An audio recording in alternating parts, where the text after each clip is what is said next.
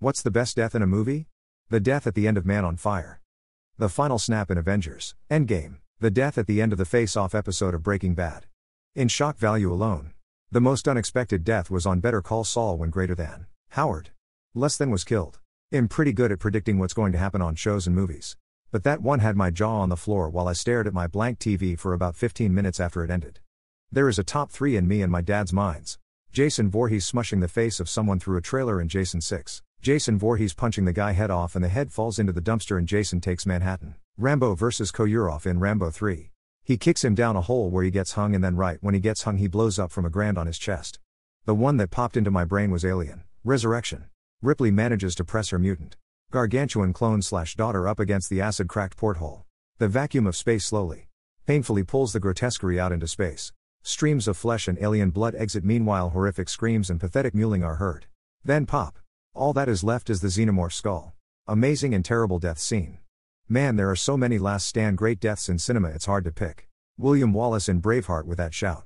Jack Sparrow staring down the Kraken in Pirates of the Caribbean. Liam Neeson's character in The Grey. Doc Holliday in Tombstone. Wolverine in Logan. The Iron Giant. But also like satisfying villain deaths are so fucking good too.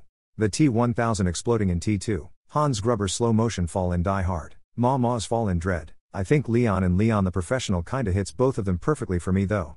What question can you ask someone about their dog/cat but cannot ask about their child?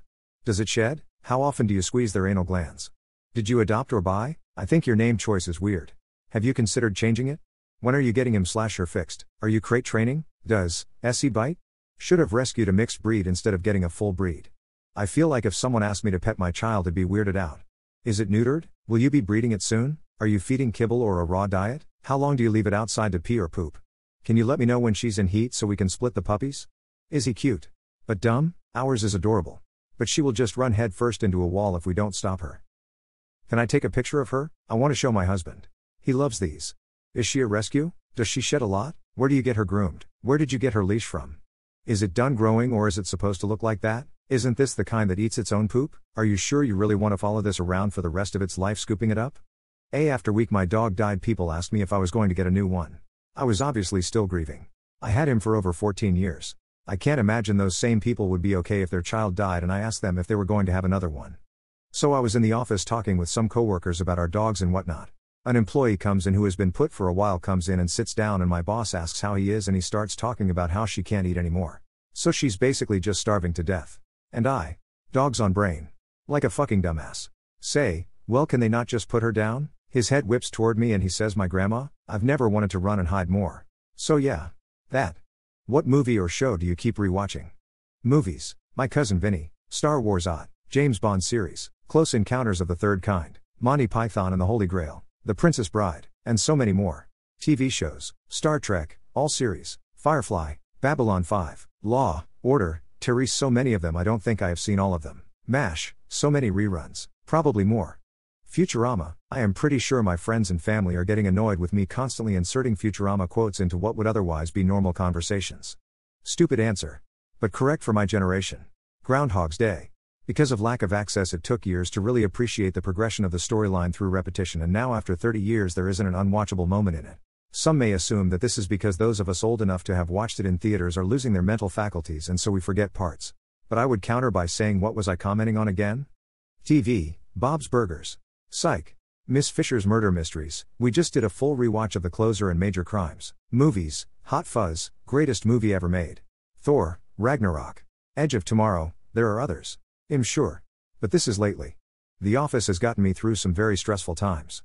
My college friends and I would watch the new episodes when they came out each week. I didn't really have an interest in it then. I was just watching it because it was a social event with my friends.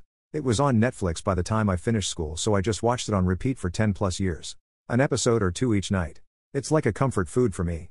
It reminds of one of the best times in my life, college, and just feels safe and positive. Women who had teenage mothers. What is your relationship like with your mom now? We lived in a shack for the first 3 years of my life. I am the second kid of 3 during that time. She finally reached out to her parents and they helped support us and got us moved back home. She was always so vocal about discrimination and equity and taught her daughters to think critically. Which I'm thankful for. Then she divorced my dad and became a crazy religious person. We don't have any relationship now. I always felt like she missed the opportunity to really live her life and accomplish her own goals. It was never spoken out loud. But Therese just a sense that she's never experienced self-fulfillment. My dad was in medical school and working on the side, so she had to drop out of school to watch my sister and I. She was still figuring out how to be an adult and manage her own emotions. All the while having to care for the emotions of two other little humans. Overall, I'm grateful for the sacrifices that she's made. But seeing how difficult it was for her really scared me into being child-free. Our relationship now is pretty distant. But I think we're both comfortable that way. My mom had me when she was 19. She spent my entire life chasing after my meth-addicted father who was 21 when I was born. She was emotionally unavailable. Incredibly manipulative. Deeply insecure and afraid. It all poured over onto me. Spent my entire childhood trying to be understanding of her and giving her advice and support. I was basically her husband. We never got along well. Always fighting and disagreeing. Especially as I got older. I now have my own family and I rarely talk to her. She doesn't understand boundaries. I don't miss her. She causes me a lot of anxiety. Moving away from her was one of the best decisions I've ever made. It's better this way.